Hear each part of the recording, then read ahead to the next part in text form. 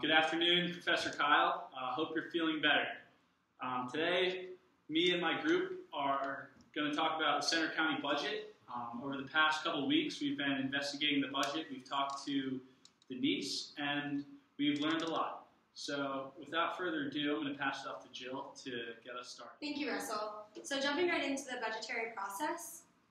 So we met with Denise Abell, who is the Director of Financial Management and the Deputy Administrator of Center County Government. And she actually has been in this position for about 20 years. So she's very knowledgeable on the county.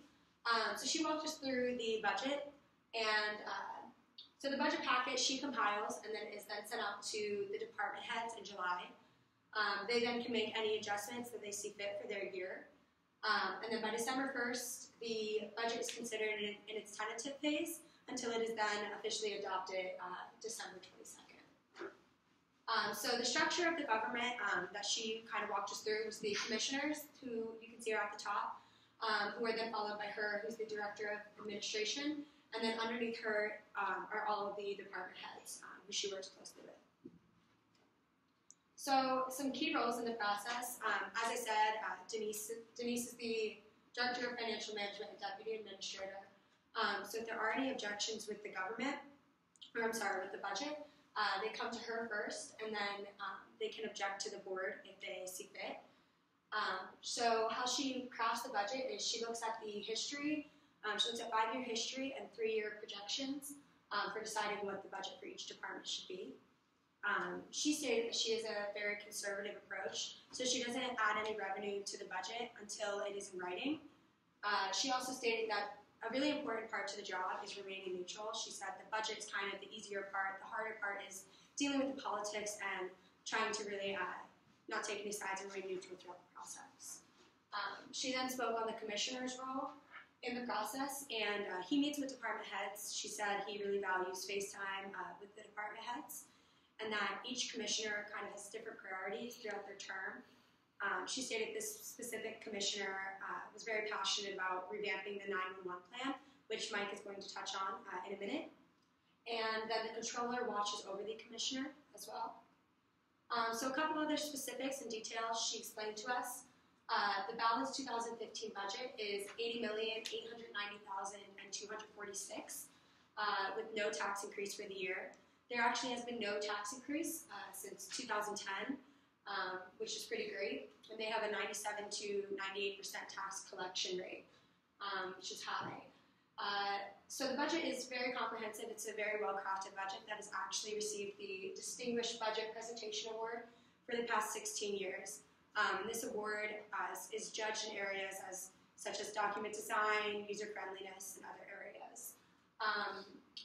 So since the state and federal money has not come through yet, they will have to take out a $10 million loan until that money comes through, until the tax revenue comes through of $20 million. So that was something she spoke on as well. She also let us know that departments act on the fiscal year, while the budget is on the calendar year. So she felt that this is something she has to work with department heads on to mitigate any differences. I'm now going to pass it off to Mike to talk about the capital projects. Thanks, Jill. Now, while Joe went into more of the formal process for the budget and its various details, I'm going to talk more about what is the purpose of a county budget, and that is to provide human services and capital projects for its citizens. So, there are 5 types of human services that the county offers its citizens. The first being the children and youth, which are just various service projects geared towards children, as well as this program called Early Intervention, where they try to interfere with children and young teenagers that are abusing drug and alcohol and try to help them prevent any further problems. In addition to children and youth, there's adult services, which has various programs such as services and support, which is just various county-wide service-sponsored events. There's a homeless program, which serves over 1,369 children and adults throughout the whole county, as well as a food commodities program, which runs 8 food banks over the entire county. In addition to that, there is the Office of Aging, which is primarily driven by residents over 60 years old who have reports of abuse or neglect, poor treatment, and so the county tries to interfere with this and provide support for these residents. In addition to those three categories, there's also the transportation services, which provides three programs, the first being the meal delivery program, which primarily delivers home meals to seniors, as well as the countrywide paratransit shared ride program. This works along with the medical assistance transportation program and essentially provides transportation for citizens all throughout the county. If you're an older citizen who needs help getting to medical appointments and various other appointments, it is free of charge and entitled to you, whereas for everyone else in the county, they are able to use the transportation but at a small fee. The last human services program offered by the county is the mental health and intellectual disabilities. And here, there's various services such as service coordination, speech therapy, special instructions. All these services geared towards the intellectually disabled or mentally challenged, trying to provide support for them, for their families, and to eliminate stigma and facilitate independence and inclusion into county society. Now, with these 5 human services the county offers, there are only 2 that are entitled, as in no matter the funding, no matter any sort of cap, the residents are entitled to these. And they are the Children and Youth Services and Early Intervention. Now, in addition to human services offered by the county also uses its budget to provide capital projects for the county, which will ultimately help benefit the citizens. The most recent one is the 911 system that Jill mentioned earlier. That has to do with covering the entire county with cell phone coverage. As in, the past commissioner championed for this idea to where they installed more service towers, which means now 98% of the county is covered. Meaning, if you go anywhere, 98% of the county can receive a 911 phone call, which is a very exciting initiative for the county. Additionally, they have courthouse renovations planned. These renovations are planned for the implementation of a grand jury. The most recent DA decided to institute a grand jury rather than just a normal civil court, and with that comes the need for renovating the courthouse, which is what they are planning. And this all sum up to a capital projects budget in 2015 of $7.5 million. And as you can see, the capital projects budget is broken down into a pie chart. Now, the majority of the budget is allocated towards the 911 project, but as well as the Temple Court renovations, with a few other various capital projects worked throughout. But in addition to the capital projects, there's a going area of concern for the county that they're looking to resolve, and that has to do with the correctional facility. Now, inmates have risen from 186 to 220 over the span of 2006 to 2013, and with the additional inmates come additional costs. And the average cost for an inmate is about $40,000 per year, which led to an operational cost rising from $5 million in 2005 to $9 million in 2015. And that is something that the county has to realize going forward, how they're going to account for these costs. And that's pretty much all I have in the Human Services Capital Projects Department. I'm going to pass it on to Russell, who's going to talk about Penn State's impact on the county. Hey, Professor Kyle, I'm back. So now we're going to talk about Penn State and State College and kind of their relationship. So Penn State is essentially the biggest entity within Center County, and Center County, from a budget standpoint, needs to use Penn State and kind of not necessarily take advantage of Penn State, but use Penn State in certain ways to get revenue from them and help them succeed in their budgetary issues. There are numerous ways that Penn State affects the county's budget, which I'm about to talk about right now. Okay, so the first way that Penn State directly impacts the county's budget is through the Penn State impact fee.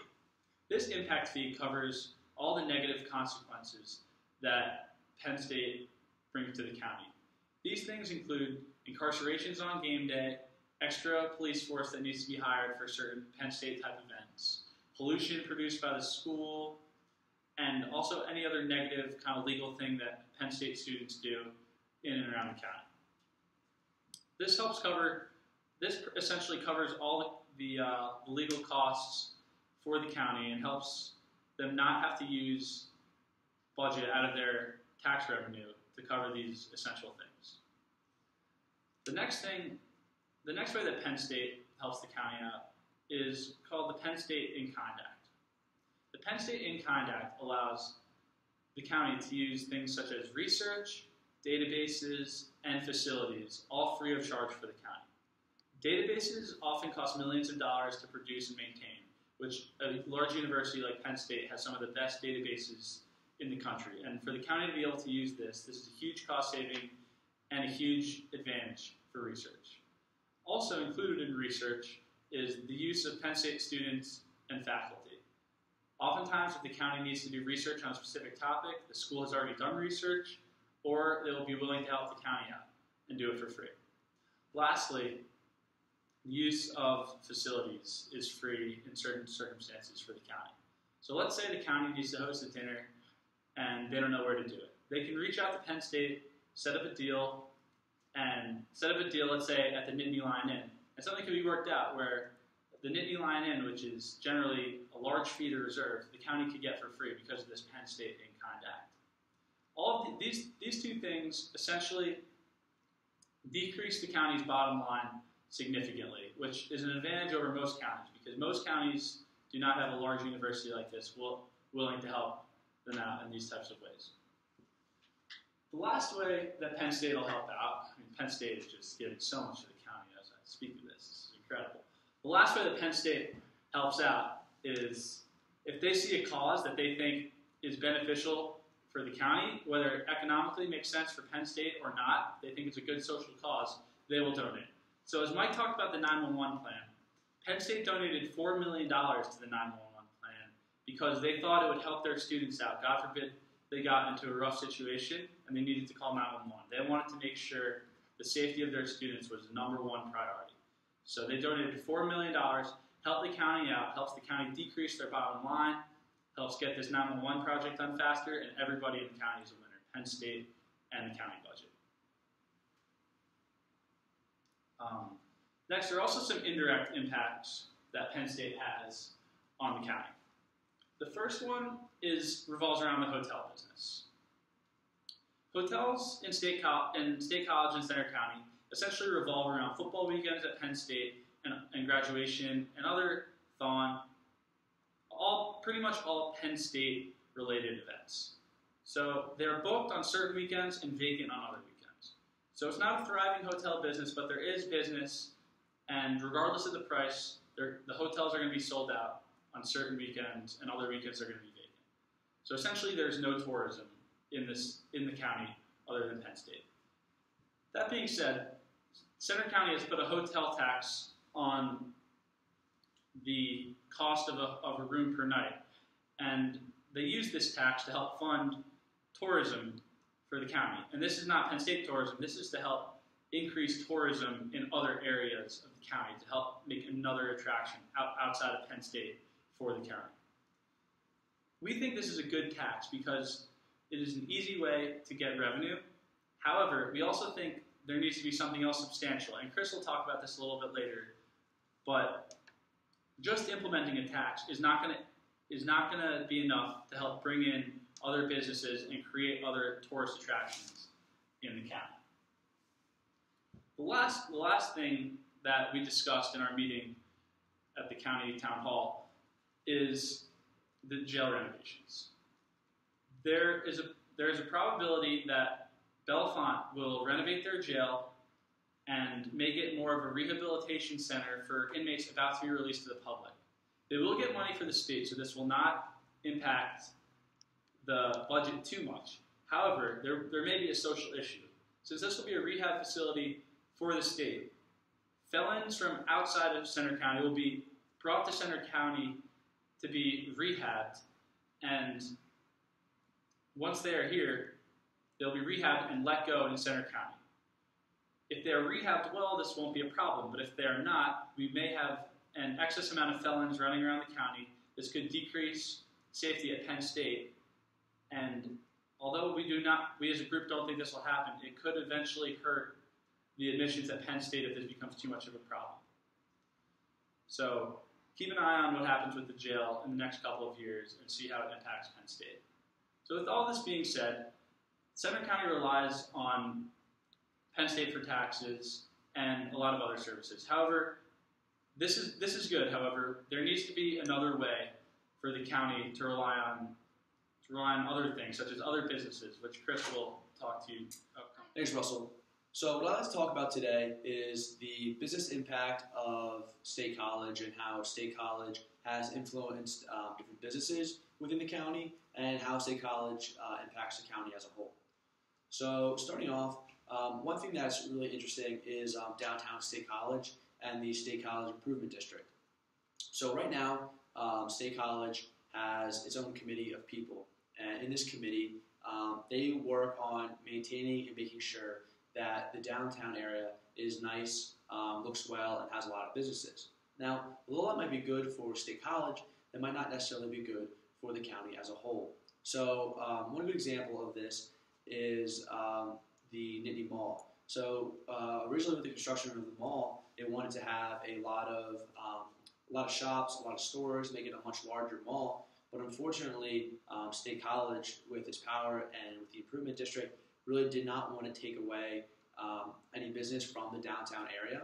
So what they did was they worked their political magic and made it possible for the mall to be built, which satisfied some people, but made sure it was smaller and that most of the main attractions remained downtown in State College. So that kind of brings me to some of the power that State College has.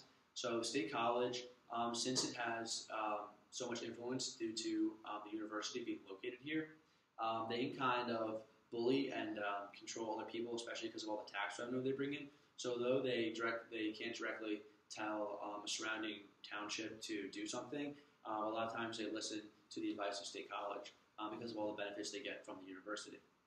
So talking about something else is the high tax revenue. So this brings me to some of the tax implications. So for State College, since there's so many people here and since the university is located here, they can raise taxes pretty high because they always know that people are going to be here to support the university, support the students. Students are going to live here. And although that's fine because of the university, it's actually caused a lot of other businesses to leave the area. The reason being is that State College and Center County has rather high taxes compared to other areas in central Pennsylvania. So a lot of companies have decided to leave to become closer to different shipment points or customers. And so right now, it's kind of an awkward timing in State College business because most of the businesses located in State College and Center County are actually supporting the university. So what we think would be a really good recommendation would be to implement more of an industrialized zone. This zone will have reduced taxes. Those reduced taxes hopefully will encourage new businesses to come move in. When they move in, they'll be able to hire people, provide some new infrastructure. They'll be buying a lot of things. So that's going to help the economy as a whole and produce a lot more tax revenue at the end of the day. And we think that this will help revitalize Center County and make more attractions, give more reasons for people to come here, and then make it a much better county as a whole. And lastly, I'll talk a little bit more about some of the politics that do go on here. I know before I mentioned that State College was influencing the Nittany Mall, but it's also hard for businesses because certain things happen or certain things are required, such as getting a building permit. And a good example is that recently a new Italian restaurant wanted to get this building permit, but they weren't allowed to. The reason why they weren't allowed to was because other Italian restaurants had a lot of say. They've been around for a long time. They have people connected in politics. So, for example, Mario's and Bonfato's, they didn't really want the competition, so they talked to their people, and the new Italian restaurant didn't get a building permit and couldn't open. So that's something that's really not good for the county as a whole. The county needs to make it a lot easier for people to open businesses, start businesses, and really work on that capitalistic market economy. And we think if this happens, then a lot more businesses will come into State College, come into Center County, and help the county grow as a whole. So after that, I'd like to pass it on to Nate to talk about some more recommendations that we have. Thanks, Chris. One thing that Denise brought up when we went to meet with her was consolidation. And we're going to talk about consolidation in two pieces. First of which being the consolidating of county government buildings and also the consolidation of different municipalities within the county. First, we're going to touch on county government buildings. The county has several buildings, including the Willowbank Building, Courthouse Annex, the Sheriff's Office, Temple Court Building, and Election House buildings, of which there are 2. When you look at the maintenance costs in the budgets between 2011 and 2015, they've increased from $270,000 to $748,000 in 2015. That's almost a $500,000 increase over a 4-year span. So we think that if some of these buildings could be consolidated, it would save the county a lot of money. Now, moving on, something else that Denise brought up are the 5 magisterial district judges. These include Center Region, Center Hall, Phillipsburg, and 2 in State College. Now, the key issue here is Center Hall. Center Hall caseload has fallen greatly in recent years, and now only brings in only $73,000. When you look at the next lowest income, it's $113,000. So clearly there's a very large drop-off there. We believe that the overhead costs for the county could be decreased if Center Hall was combined with one of these other magisterial districts. Now moving on to consolidating municipalities. We believe that if the municipalities were able to be consolidated, it would help with personnel costs, rent, electric, and automobiles such as police cars and fire trucks. Also, the distribution of wealth in the county would be greatly improved. Like Chris mentioned, State College brings in the most wealth by a long shot, and we believe that if State College could be combined with Ferguson and Patton Townships and other townships around the county, that the county as a whole would really improve. Now we're going to wrap things up. Overall, we think the budget's in very good shape. There are some areas of concern, but they have been acknowledged, and the county is currently addressing them. As Russ touched on, the county has a great relationship with Penn State, which is very important because it's clearly the biggest attraction in the county. We did have a couple recommendations, one of which was the industrial zone recommended by Chris in order to encourage new business within the county by lowering taxes, because everywhere else in the county the taxes are extremely high. And also I touched on consolidation, which could help the county government and different municipalities within the county save on overhead costs. As Joe mentioned, this is an award-winning budget, and as a group, we believe that Center County will be in a very strong financial position moving forward. Thank you.